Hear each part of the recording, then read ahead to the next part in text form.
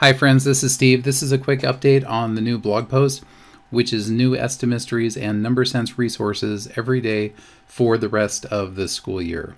You'll see below that there's a schedule where I'll be releasing a new resource every Monday, Tuesday, Wednesday, Thursday, and Friday. On Mondays, there's the new estimation clipboard, and we'll take a look at tomorrow's in just a moment. Tuesday, Wednesday, and Thursday are Esti-Mystery days, and on Friday, that's a new mystery number sense resource that will be coming out. There are more details below. You can see the schedule, and estimation clipboard number 41, that's the first resource, is already available on my blog. Let's go ahead and take a quick look at it. Okay, this is estimation clipboard 41. You can see that there are 5 slides.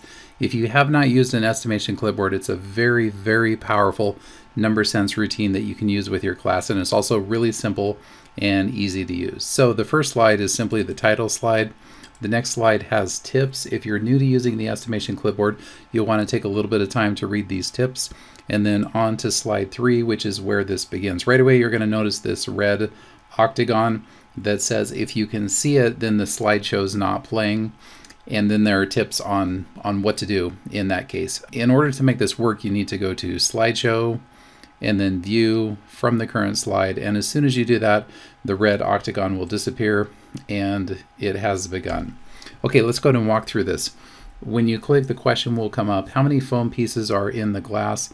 On the next click, the reveal box shows, so you know that on the very next click, the answer will appear. So prior to that, the students are estimating and sharing their estimates with you. When you click again, the number will appear. This glass has 38 pieces in it.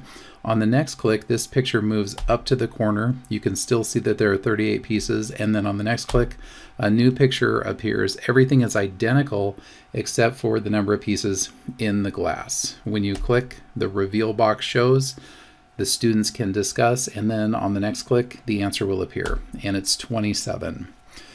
On the bottom row, when you click again, you'll see that the picture appears. This is identical again, except for the number of pieces in there. When you click this time, something new that you haven't seen before with an estimation clipboard is that a pencil will appear. And that is a reminder on the bottom row that before you move to the reveal, to have the students write down on a piece of paper or on their computer what their estimate is, because once they write it down, then they can have a more complete discussion about it. When you click again, the pencil will disappear and the reveal box will appear, which means that you're one click away from showing the answer. So the number in this case is 21.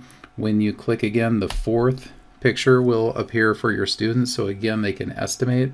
You're going to see the pencil appear again in the bottom, just as a reminder to be sure to have the students write down their estimate before they discuss that. With the next click, the reveal box shows up, and then when you click again, you can see what the total is. And then on the slide at the end, you can see that there's a link to get back to the blog post. You can actually click on the link or on the picture. And then there are links to other resources like 51 Esti-Mysteries, the original Splat lessons, or the fraction Splat lessons. If you want to go to any of the first 40 estimation clipboards, you can find them here. Cube Conversations, 20 Days of Number Sense and Rich Math Talk. And then if you're interested in the multiplication course, you can find the multiplication course by clicking here or on the image. And there's a lot more information about it found on the blog post here. So this is the beginning of new Esti-Mysteries and number sense resources every day for the rest of the school year. And again, you can find the first resource by scrolling down to Monday, November 2nd, and the estimation clipboard is right here. I hope you have a great day. Thank you so much.